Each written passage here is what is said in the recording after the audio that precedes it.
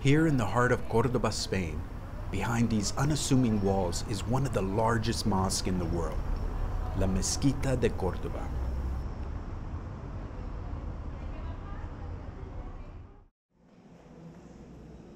La Mezquita was built in the year 785, when Cordoba was the capital of the Muslim-controlled region of Andalusia. It's truly one of the greatest works of Islamic architecture, and La Mezquita hints at an age when Muslims, Jews, and Christians lived side by side and created a diverse and vibrant city enriched with culture.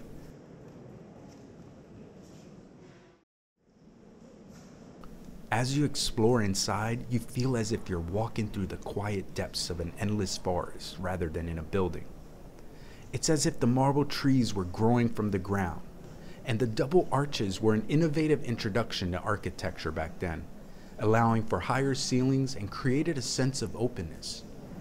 There are more than 850 colored granite, jasper, and marble pillars throughout the complex.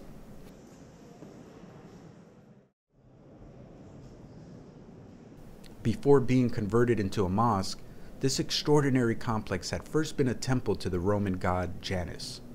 And when the Moors conquered Spain in the year 711, it was transformed into the beautiful prayer hall you see before you.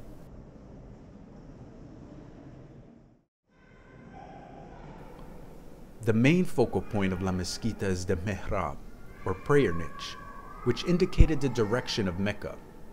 And the decorated arch is shaped into flower motifs and inscriptions from the Quran, using mosaics of glass and gold to create this dazzling combination of colors.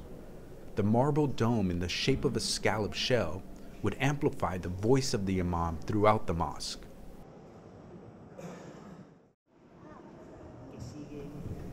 In the 12th century, after the Christians conquered Cordoba, a section in the middle of La Mezquita was torn out in order to construct the Renaissance cathedral,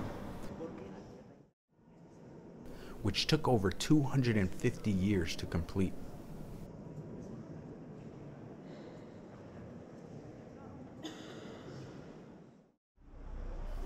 The city of Cordoba is steeped in history, and it whispers from every corner.